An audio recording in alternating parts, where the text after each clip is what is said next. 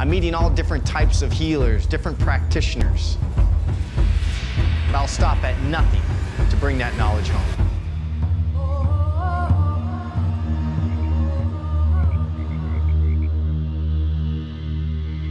Today I'm doing Kambo, which is a frog medicine coming from Peru and Brazil. Hey, Georgie. How are you? My name's Georgie, and my medicine is Kambo. What are we in for? Frog medicine time. It's very clear, it's very magical.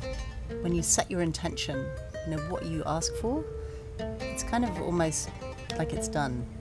So the medicine comes in the form of a waxy secretion that's taken from the back of the frog. So how long have you been doing Kambo? I first did Kambo 4.5 years ago, and that was in conjunction with some ayahuasca ceremonies, an intensive weekend, 2 ayahuasca ceremonies, 2 Kambo ceremonies. It was massive. Kambo is not psychedelic at all, it's a purgative.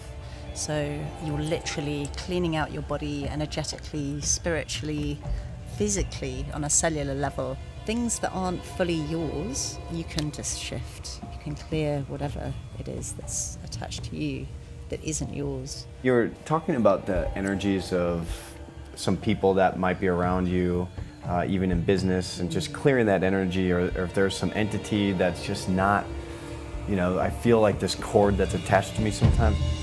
I'm ready to let that go. Yeah. You can feel it doing that. You can feel it finding these places and shifting. First time Kambo, so a little bit nervous. But it's gonna be okay. I'm going to smudge you with some sage, and then we'll sit down and I'm going to give you some hape, which is a shamanic snuff. It's quite strong. Open up your head, align your chakras. It's going to prepare you to receive the Kambo medicine. And then we're going to call in the Kambo spirit to be present, and you'll set your intention. To give me clarity and give me insight on those entities, people, relationships, business that are not serving my highest good. Come and assist Lane with his healing, cleansing, and work your magic. It's to relieve a panema. This is what the traditional people would call it. Panema is like a cloud of bad luck that is kind of sitting on you, sitting over you. Things aren't going your way, stuff keeps happening to you. It's not in a good space. So this is removing the panema, gets you back in the flow, back in the alignment of life. You would start to drink the water. You need to drink 2 litres of water before we start, which is actually the hard bit. That's a lot. This is actually kind of hard to chug all this water. I chugged a lot back in my college days, but when you're actually asked to go chug water, different story.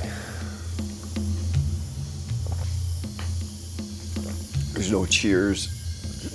There's. As soon as I put the points on you, then you need to put the bucket in front of you, because it can be very violent, the purge. Each time you're purging as well, you can really feel that gratitude of what you're releasing. Connections with people that might be unhealthy, past relationships. That's it. I'm ready. Do I have your permission to burn you? Yes. I'll apply the burns. It's the top layer of skin. It feels like a match is being put out on your skin. It's the secretion. It's dry. And then I put a bit of water on the end. Very beautiful porcupine quill that I found in a magical place.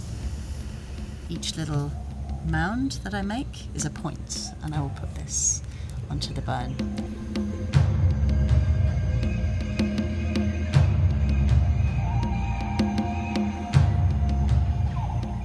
Within a few minutes, you'll feel your heartbeats really very, very strong in your neck and your head, and it starts to work, and you'll start to feel quite sick, which is a good thing. So I will start to sing. sure that you're okay, and if you need to get up to go to the toilet, which is a possibility, because you can purge out the other end as well.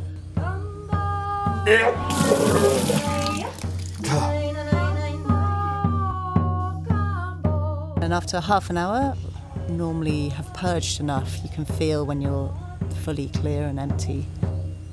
And you feel so good, so grounded, and so relaxed. What I'm witnessing now is, whether it's ayahuasca or Kambo or San Pedro, it's becoming worldly. Whereas before, you had to go to an actual shaman in the jungle to go get this medicine. It's because humanity really needs it. Some tribes, we really, really want to share this because we know that people need it. So if you carry a lot of anger or toxins, it's a really good way to release.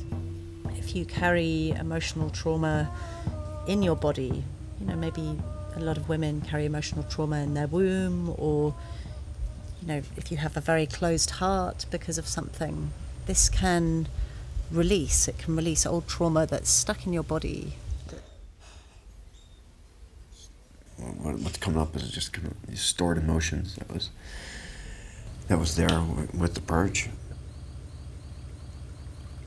You know, I definitely feel like, as far as wasting energy on the itching or wasting energy on looking elsewhere, I could see where you're just like, no, I'm on a mission, this is where I'm going.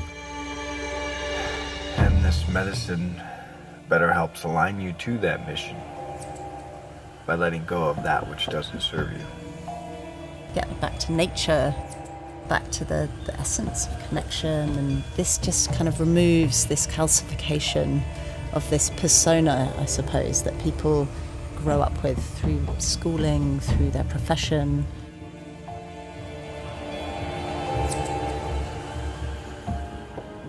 This is all of my stored emotions. And there's a beautiful ayahuasca vine here in the garden. You can see it's giant. So he's going to return the purge with gratitude and thanks, and just... But I think this is so appropriate that I get to go down to ayahuasca. Ayahuasca started my journey. So I'd like to say that no frogs were harmed in the making of Kambo. They're released after they've had the Kambo taken off them, to be cooled down another day, to be collected again. Really remarkable things happen to you from doing this. The next day after Kambo, the magic is just things unfold, like maybe massive amounts of abundance come your way, or something that's been lost for a long time has found. Amazing coincidences, and it's kind of setting you back on track. Tribal people do it if they want to find a wife or a husband, so it's a kind of manifester as well. So if there's something blocking you from finding that person, you know, that connection that you're really seeking, but maybe there's a part of you that doesn't want it, or something in the flow is being blocked.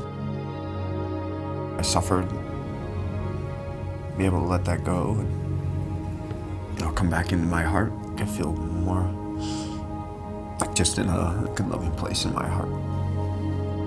Post-ceremony, more clarity, more focus, and ironically, I let go of a business I no longer felt aligned with. And then someone very special entered into my life. So yeah, I'd say Kambo worked for me. If you have connection and beautiful friendships, it's like, well, you don't really need much else.